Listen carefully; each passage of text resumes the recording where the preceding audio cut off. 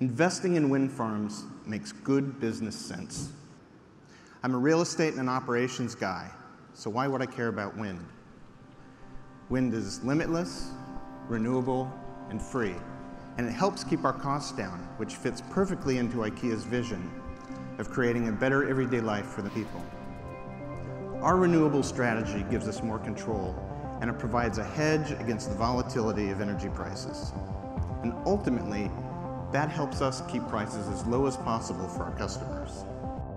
Utilities have generally been the other end of a contract for wind, but having the corporate buyers show their interest directly in contracting for wind, I think shows the maturity and the success of wind, that they realize the stability and the ability to manage their cost with a wind PPA.